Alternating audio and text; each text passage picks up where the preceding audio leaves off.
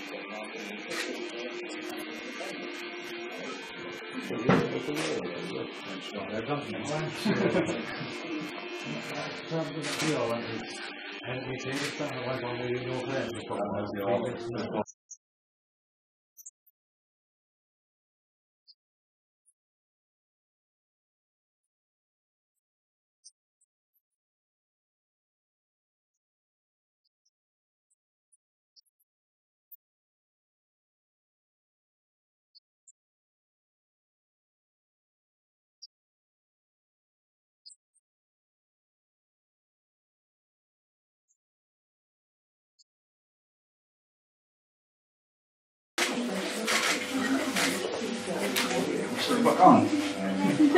it's not a bad for you, can't it? Yeah, can we grab all that hair and give it a brownies for his head?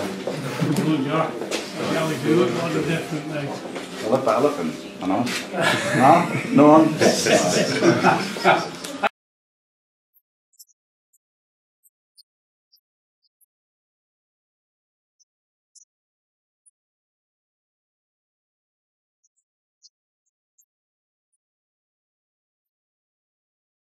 Jack, it's finally gone. How are you feeling? I feel like you. No, I feel about 12 years old, but no, it feels weird. But at the end of the day, all I was thinking to, it's a great cause, and it's about making money for less fortunate people, and that's what we've done. Whether it's £200, £2,000, whatever, it's money at the end of the day, and it'll help someone out. Have you been dreading this day a little bit with the beard going? I've had my ups and down days. I'm thinking, should I not do it? Should I do it? But no, it's. I always knew I was going to do it. Obviously, I've done Movember a couple of times. I think I'd done it a couple of years ago, and then I thought I've got the beard, and I was half thinking of trimming it right down anyways, and I thought I may as well do it for a good cause, and it doesn't take long to grow back, so it's a little thing for me. So yeah, I look about 12, but that's fine. Is that the plan now, to grow it back, or are you going to keep it clean? I'll not keep it clean, but it'll be a way shorter than what it was. That's the plan from now on. But I think a few fans will be happy with that. There's not many that like the beard anymore, but yeah, it feels strange. It feels strange. Hopefully it doesn't affect your form, because you're in top form at the moment. Bruno said best goalkeeper in the league. How does that feel? Yeah, it's massive coming from him. Obviously a great player, great manager, and for him to say something like that when you look at the goalkeepers that are in this league.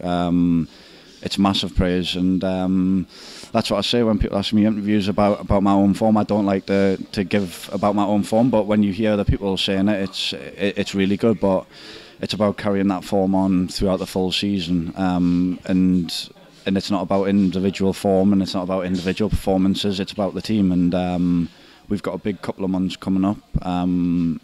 December and January is what decides the league. I always say every year, no matter what league you're in, December and January normally defines your league, and it's up to us to pull as many points and get into that third round as well. You mentioned December to find the league. How important would it be to have 3 home league games, only being 2 points off the playoffs? Yeah, it's massive. I mean, you look at it, you win 2 or 3 games and it puts you right in there. We've been in that top 6 more times this last year than we were last year, so that's a positive, and we know we can get in there. We know we can compete with the big boys. You look, we beat Millwall, and we're up there, but we need to string them performances and them results together, because we've been a bit hit and miss this season, win 1, lost 1, and it's about getting that consistency of winning a couple of games in a row and improving our away form. It's a break from the league this weekend, Hartlepool in the FA Cup. How important would it be for the club to get through that game and get into the third round? Yeah, it's important for the club and for the players. The club obviously financially will benefit massively from it, and for the players it's a chance of that dream tie, whether it's Man United, Liverpool, or whether it's your boyhood team, whether it's a Stoke derby.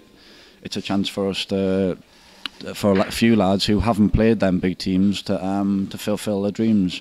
So we're going to be doing everything we can. We know it's going to be a tough game, but whether it's a scrappy 1-0 win or whether it's a 5-0 win, we don't care. It's the FA Cup. We know anything can happen, so a win's a win, and that's what we're going to go for.